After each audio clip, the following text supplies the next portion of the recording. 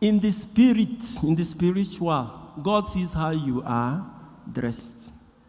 That's what he's telling us in the gospel, in the first reading to remove. God sees how you are dressed in the spirit. When you go every time with sadness, with sorrow, every time with misery, you have dressed yourself, and God is seeing you, and God is not happy. God is not unaware that life and human beings and circumstances put on the garment of sorrow on you. God is not unaware that. I'm aware of that. I am very much aware. When your best friend goes behind you to sleep with your wife or your husband, and you get to discover, he has put on or she has put on what? A garment of what? Misery or distress on you. But don't wear it for long. Pull it. Help me tell somebody, pull it, pull it, pull it. That's what he's saying. Pull it and move on. Refuse to dress in the borrowed garment that they have imposed on you. You can pull it off. They cannot force you to wear it. They can dress you with it, but they cannot force you to wear it. You have lost your husband or your wife or your children. It is something of sorrow and pain. But you have mourned for these months, these years. Now pull off the mourning garment and do what? And move on. Because God wants to see you dressed in the beauty of his glory. He said, pull it off. So that he can be proud of you. You know, there is a kind of dressing you will hear. When people see you, they will hail you, Odogu. Then there is one you will dress. When people see you, they will say, Odiegu. You remember that one, our dear president, Baba Buhari, wore to Imo State. I don't know why the teller who made that cloth has not been arrested. That thing is the issue of national terrorism. That teller is supposed to be arrested. You see that thing he wore to Imo State?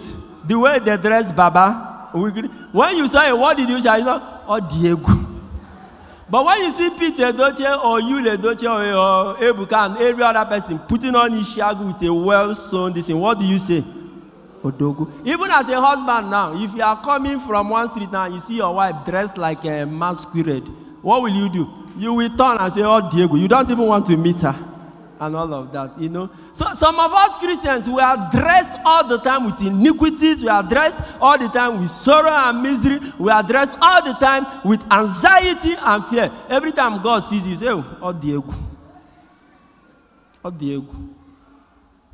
Be like Job. Your spiritual, internal composure. Job was dressed with the glory of God. Job was dressed with the holiness and the righteousness of God. So when the devil came, what God said is, have you seen Job, my servant? Odogu, Odogu, Odogu.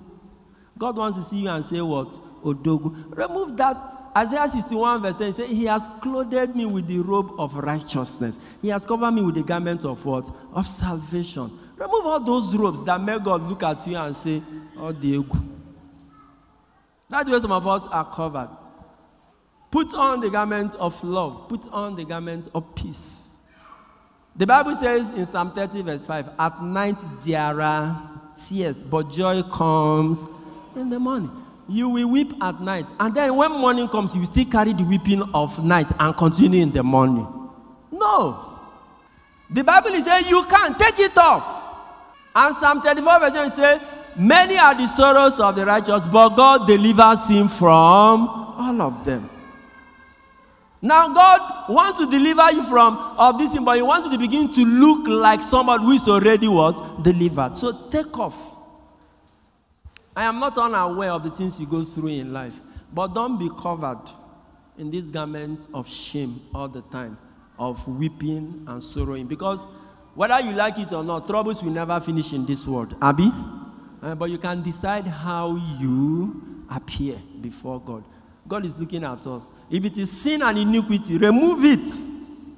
Isaiah chapter 1 verse 18 say, come, let us dialogue. When was the last time you had a dialogue with God over your sinful lives and habits? Many of us don't want to have dialogue with God because we don't want to pull off that clothes. When was the last time you sat down and had a sincere dialogue with God over your weaknesses, your moral weaknesses? Remove those garments. You can. Let me tell your neighbor, you can. You can. You can. He said, take it off. Take it off. To watch full videos and get notifications for new ones, please subscribe to my YouTube channel. God bless you.